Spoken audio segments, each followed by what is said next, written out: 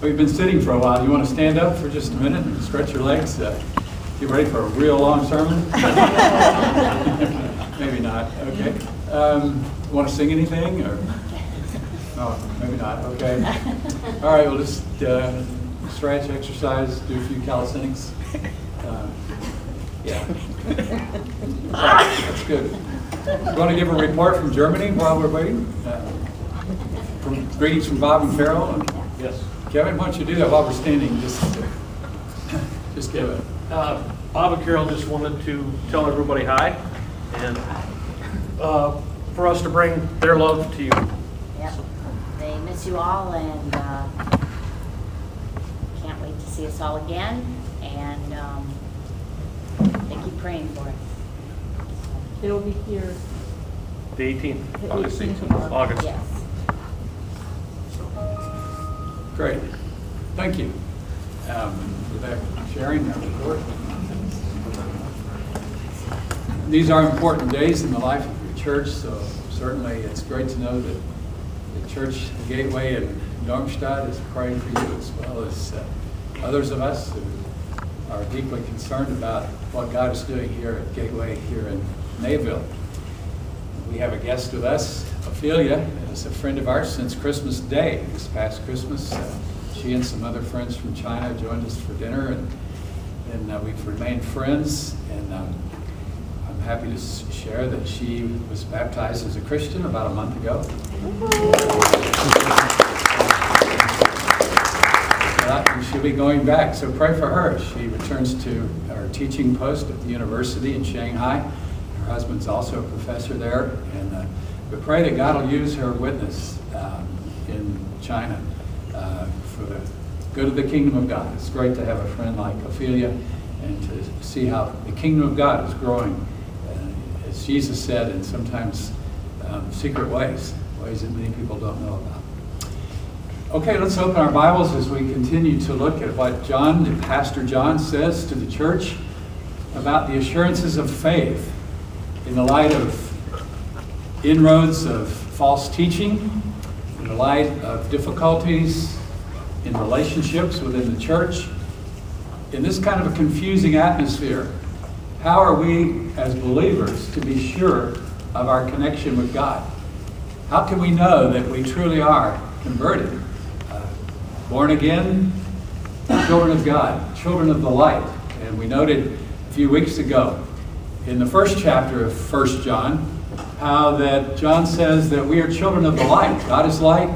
Jesus Christ is the light of the world. And as Jesus said in the Sermon on the Mount, we are the light of the world. So how can we know that we are true believers, children of the light? So John gives some very important tests. You've been sitting there filling out a form. You probably felt like you were taking a test. Well, John gives the church tests of assurance so that they can know that they have eternal life, which is his purpose, as he says in chapter 5. And so he gives a test of, there'll be a transformation of your life. You'll become like Jesus Christ. You'll start becoming like him in your character. So there's the moral test. There's also the doctrinal test, that you're putting your faith in Jesus Christ and trusting in him as the God-man, the one who was sent into the world, God's only begotten Son, to be our Savior. You're trusting in him, not in anything or anyone else. And then also he will give the love test. How are you relating to others? Are you expressing your love for God through your love for one another? And so this is a test we're going to look at specifically today in 1 John chapter 2, beginning in verse 7 through 11. So follow as I read. 1 John chapter 2, beginning with verse 7. Dear friends, I'm not writing you a new command, but an old one, which you've had since the beginning. This old command is the message you've heard. Yet I am writing you a new command. Its truth is seen in him and in you, because the darkness is passing and the true light is already shining. Anyone who claims to be in the light but hates a brother or sister is still in the darkness. Anyone who loves their brother and sister lives in the light, and there's nothing in them to make them stumble. But anyone who hates a brother or sister is in the darkness and walks around in the darkness. They do not know where they're going, because the darkness has blinded them. Well, tests can be stressful. In fact, not just for students, but even teachers don't like to give tests because they have to grade them. They have to make an evaluation, and that takes a lot of time. I'm still taking tests at my age, believe it or not. In fact, this past fall, I had to take a test to get a driver's license. I've been out of the U.S. for too long. There's an 8-year limit, so we've been in Belgium for almost 9 years. So I had to take a new driver's test, a written test about Wisconsin laws, and then I had to take a driving test with a person sitting next to me evaluating how I can drive. And so fortunately, I was able to get a Wisconsin driver's license.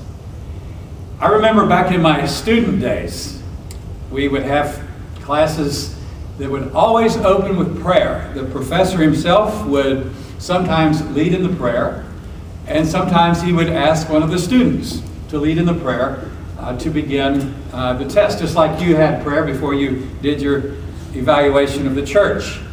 Well, he would call on someone to lead in prayer before the class would start. And so the student would pray. Maybe there's somebody that's in the class that has a sick member of their family, or there's a special need, but particularly just to pray that God would guide them through that class period and teach them what they needed to learn. Well, in this particular class session, when I was a student, the professor opened the class and he asked one of the students to lead in prayer. And as he led in prayer, this is what he said: "Dear Lord, please help us now as we take this test." And when he said the word test, a student in the back of the class immediately said, "Test? What test?"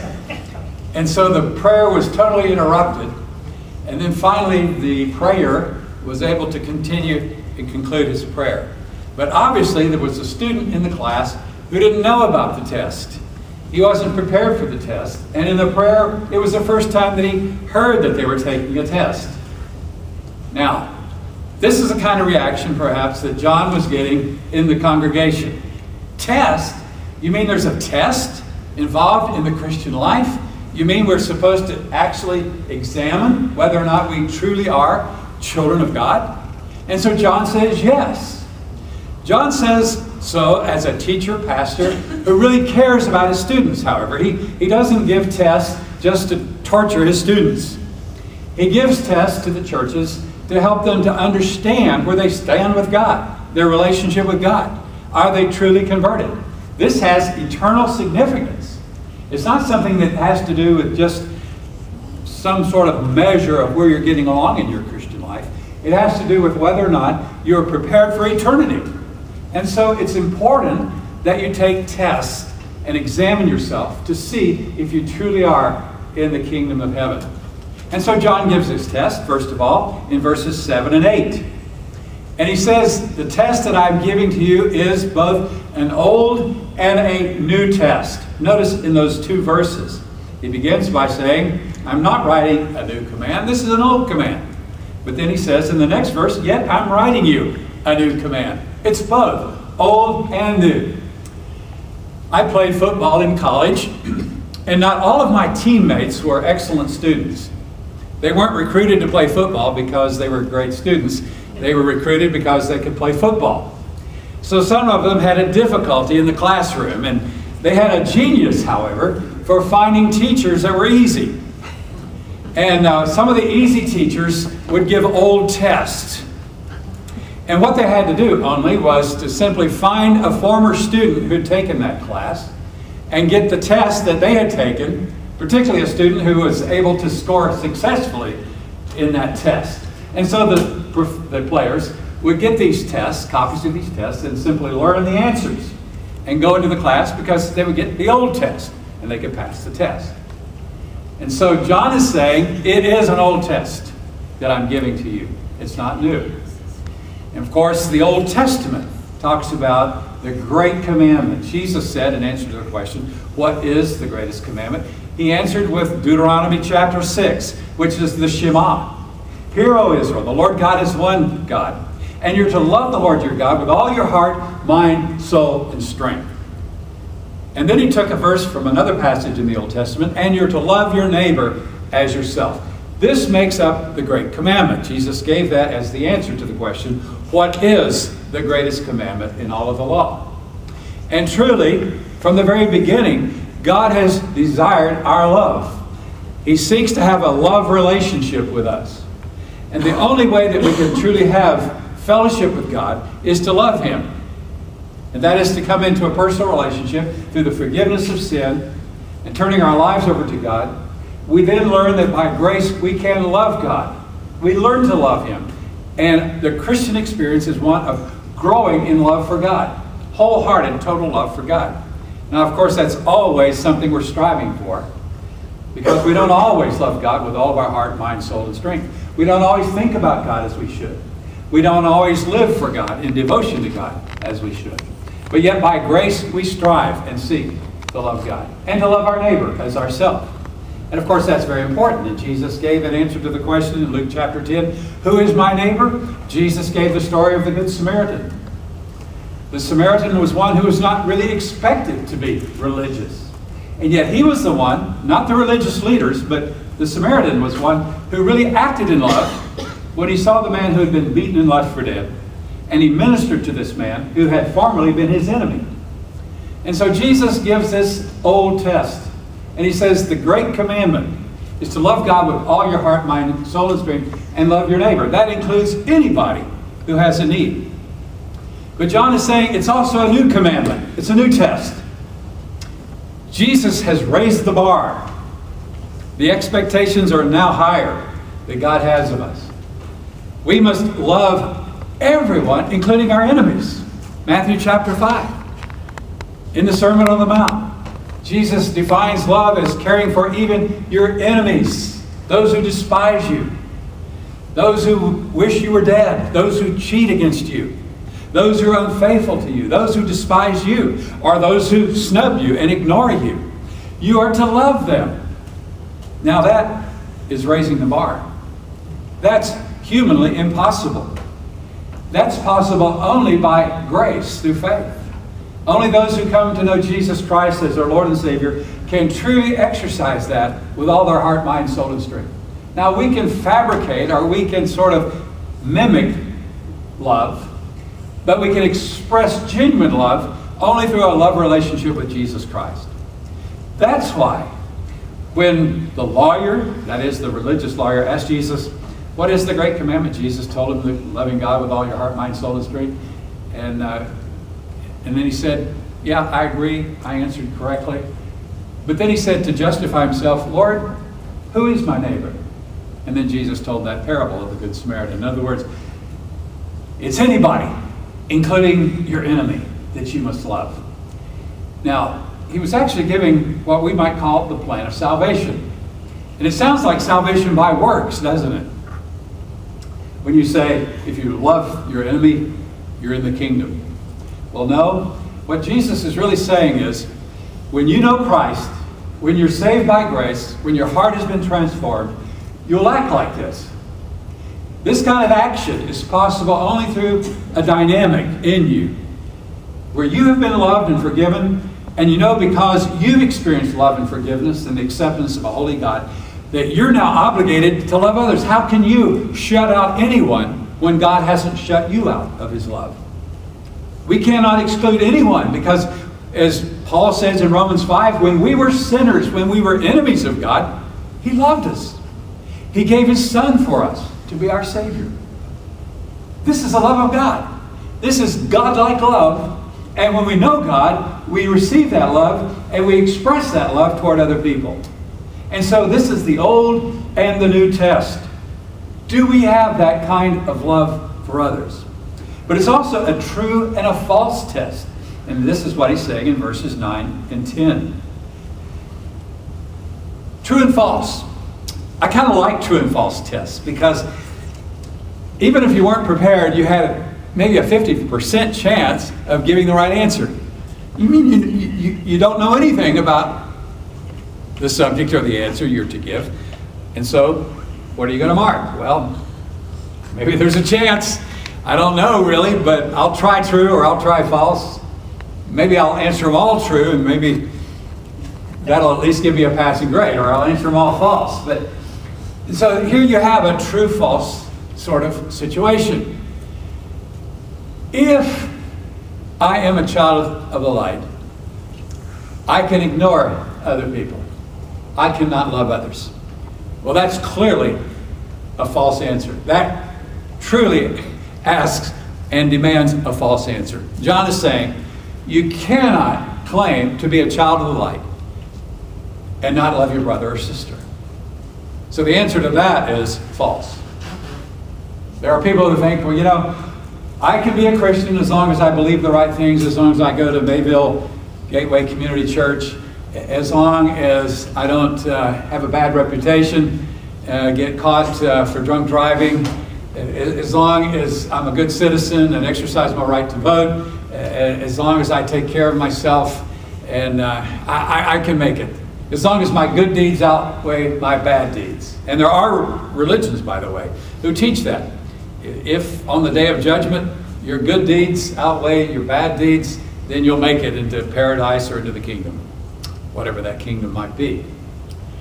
But what John says is, if you're missing out on love, if you fail to love anyone, if you cut off anyone from your love relationship and your willingness to love, then you're running into trouble.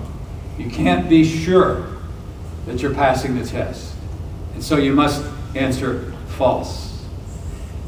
Now, to not love, somebody said that lovelessness can be soft. It isn't always having animosity or being antagonistic or doing everything you can to be hurtful and hateful to someone. Love can simply be indifference. Love can be the refusal to forgive and be forgiven and holding bitterness in your heart.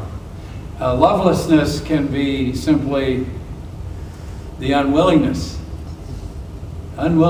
to reach out in concern and care for someone else. And inaction. Lovelessness has a soft approach sometimes, a subtle approach, and not many people, but we ourselves can see it. Lovelessness can exist within a church fellowship. The unwillingness to reach out to an errant member, someone who may have something against you, or someone against you, against whom you may have something, hold a grudge, and have a problem with. And so there are a lot of ways that we can be loveless, even to our brother and sister in Christ. But then there's a true answer here in this verse 10. A true believer loves. A child of the light really loves and really cares. The answer is true. The answer is true.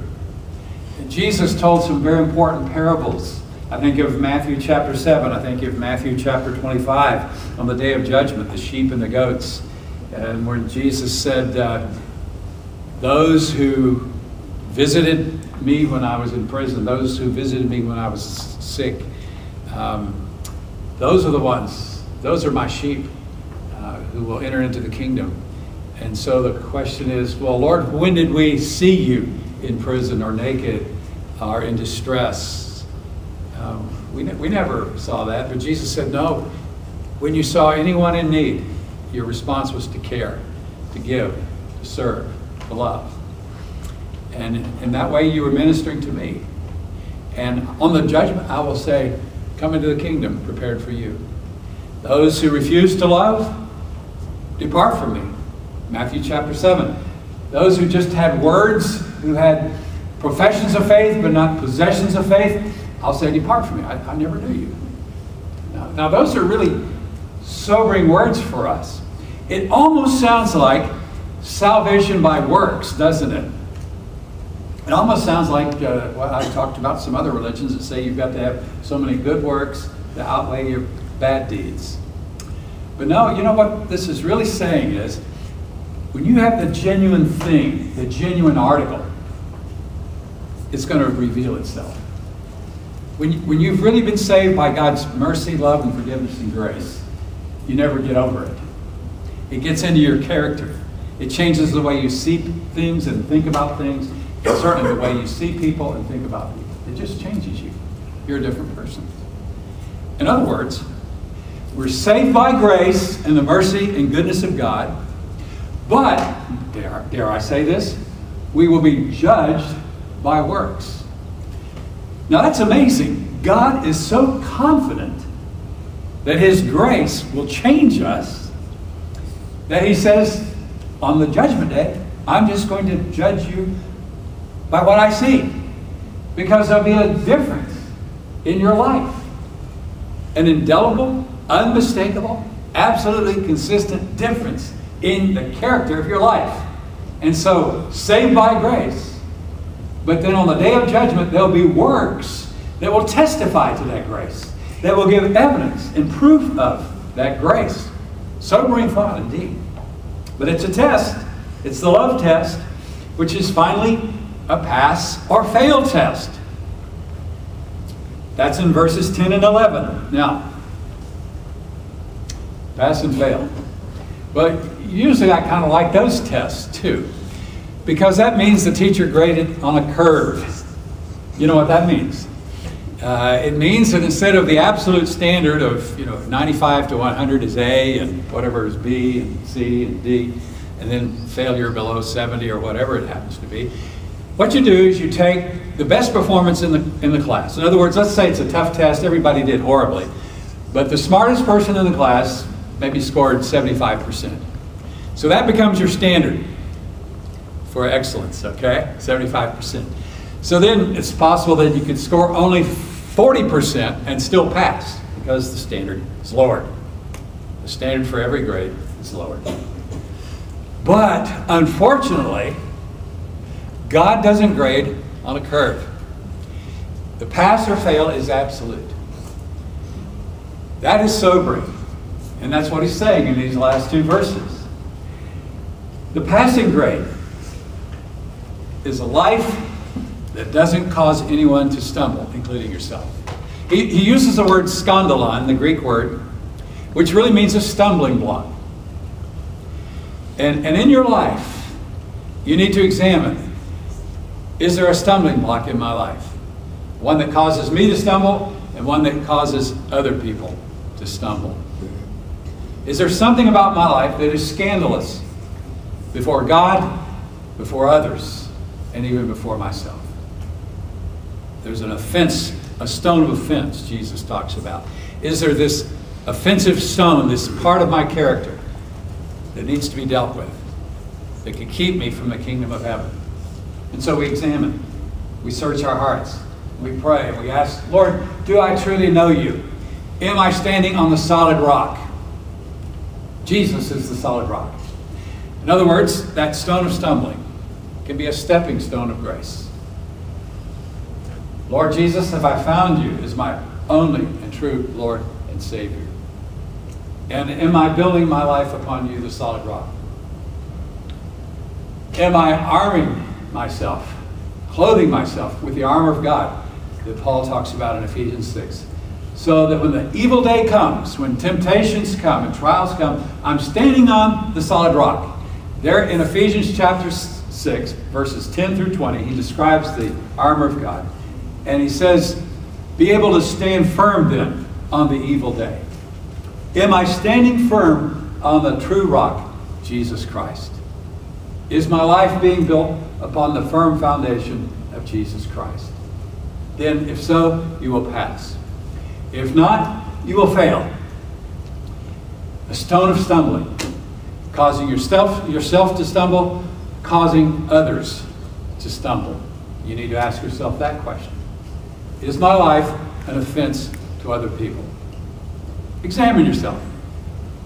The way you're walking and relating in faith, the way you're either living for God or not, will be either a stepping stone for others or a stumbling block to others. Sadly, there are those who profess faith in Jesus Christ, who claim to be Christians, who are parts of evangelical churches, who are causing family members to stumble, children to stumble, because the children are the first to detect hypocrisy. And they know if your life is either consistent and godly or if you're not practicing what you preach. It'd be better for you to suffer a mortal death then you cause someone else to stumble. And so we examine ourselves. Lord, have I passed this test, or am I causing others to stumble, leading others astray? And therefore will incur judgment because of that. And so we need to truly examine and be sure that when we stand on that day, we'll not hear Jesus say, "Depart from me, I never knew you." So this is a sobering test, isn't it? You know, even good teachers, even the best, kindest teachers in the world, eventually, if you don't perform, you're not going to pass. I mean, even the dumbest jocks, athletes, can plead, and they can beg the teacher, and the teacher can eventually be sympathetic and say, "Well, I'm so sorry, but you can't pass. I mean, you didn't do anything right. You didn't do anything to deserve a passing grade. Even though you can't play football next season, you're academically ineligible." Even the kindest teacher cannot pass somebody who doesn't perform in the classroom at any level, you see. And so before God, I think we all have to say, "Lord, I have failed. Of my own, I can't pass. And this test is way above my performance level." It's so good to know that God is gracious. And it's so good to know that the teacher here, John himself, was a failure. He was one of the sons of thunder, he and his brother James. They were the guys that when Jesus was excluded from passing through a certain part of Samaria, they said, "Lord, call down fire from heaven and destroy these people." He was a son of thunder. He was probably temperamental. And he was one of these real zealots. And yet God transformed John into becoming the beloved disciple, this tender-hearted pastor. Can you imagine how his heart was changed by the grace and the goodness of God? He and his brother also were ambitious. They got their mother to say to Jesus, "Well, these boys of mine, they've been such good disciples. Lord, why don't you give them a special place in heaven? Let them sit at your right and your left. Let them be your first lieutenants in your kingdom." They were ambitious. They put their mother up to that. Their mother didn't come up with that idea. They put their mother up to that idea because they thought Jesus would do what their mother wanted him to do. Well, they were changed. James became the first martyr of the church, faithful witness. John, faithful, beloved disciple. His heart was changed. The good news is, God gives us a second chance. He's the God of the second chance. And even though we've performed miserably, He's able to give us grace to make an A, to perform well. It doesn't mean that we'll ever be perfect in this life. It just means that when we trust in Jesus Christ, He comes into our lives, He transforms our hearts, He gives us a desire to hunger, thirst for righteousness, and to be A students. Not to prove how good we are, but simply because we love God. And we want to love others. And we want to have this joyful assurance that we belong to God, because we know that we wouldn't normally love people. It's just not in us. We know it's only by grace that we were able to become children of light. How much time have I gone over? Lots of time. Lots of time. Well, I'll be short. By grace we become children of light. We become the very best in the eyes of God. He delights in us. Down in Kentucky, there's a place called Mammoth Cave. And through that cave runs a river called Echo River. In that river, in that deep, dark cave, there are fish. They have no eyes. I suppose for millennia, of course, these fish have not needed eyes because they're in total darkness. They couldn't see anyway. So finally, the eye sockets just have no eyes. They lost the need for eyes.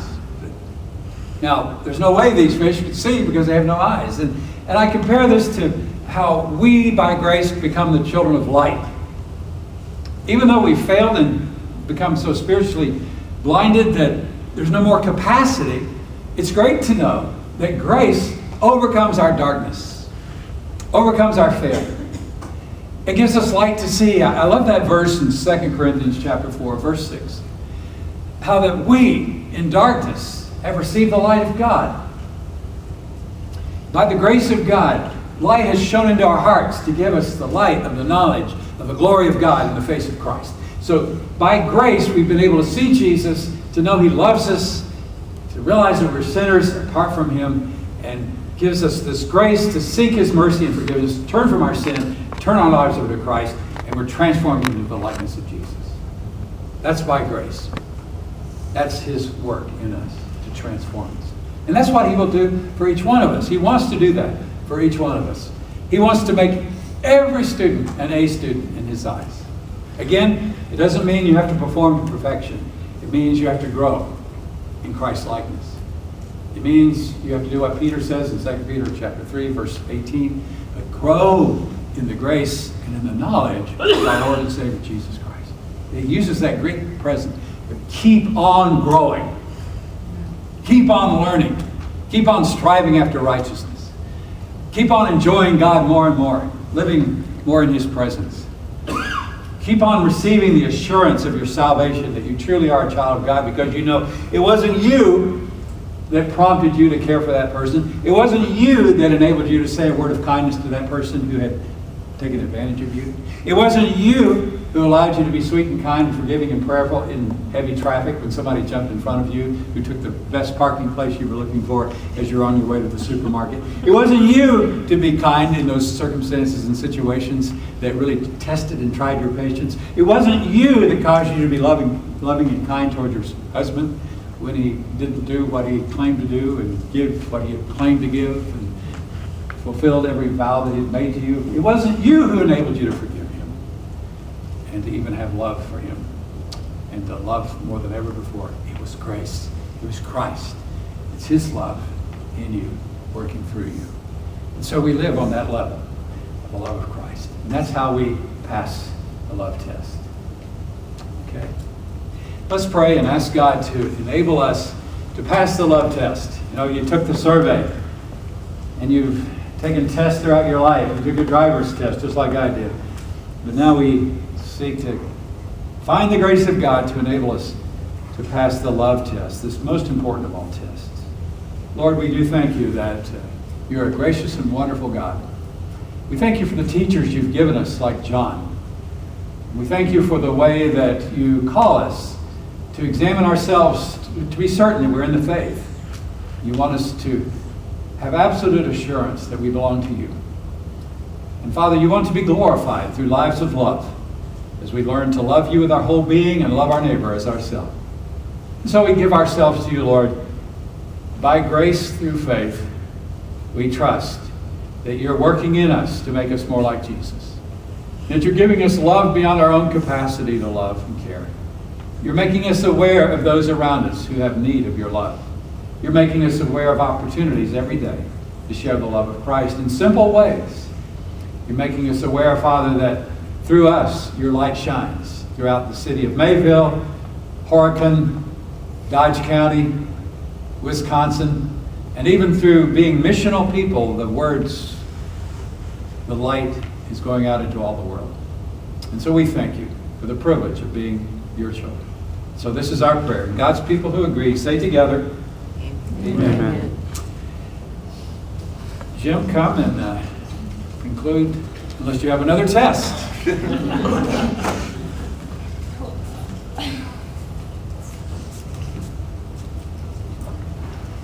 Thank you, Pastor Roberts. Last week I mentioned a book that I was reading as part of a Bible study that we're in. Not a fan, and I couldn't remember the author's name. If you were wondering what that was, it's Kyle Eitelman. If you were interested in that, I recommend the book highly. If you want to, it is in the library? Great. Check it out. It's in the library. It's a great book if you want to be tested. It's a book that will test you and challenge you. And that's really the way we grow, is through being tested. A song that came to my mind as Pastor Roberts was preaching today. The lyrics are, "But you love me anyway."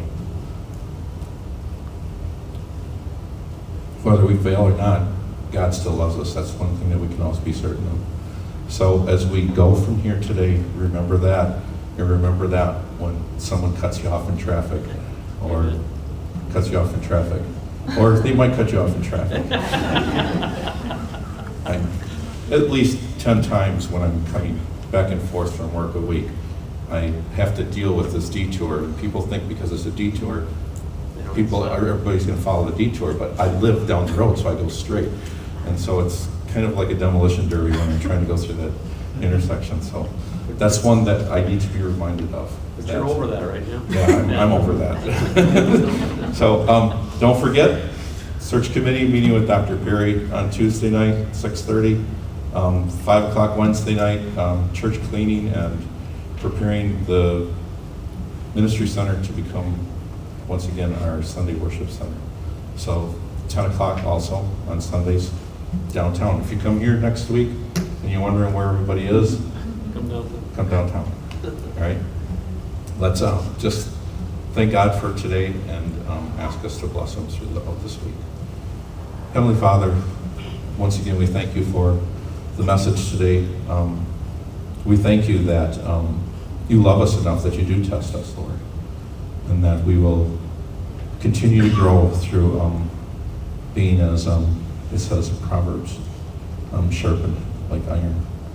Lord, we just thank you that you continue to pour your blessings out on us. Help us as we move forward as Gateway Community Church, Lord, that you just continue to use us to further your kingdom. Bless us throughout this week, and we pray this all in your Son's name. Amen.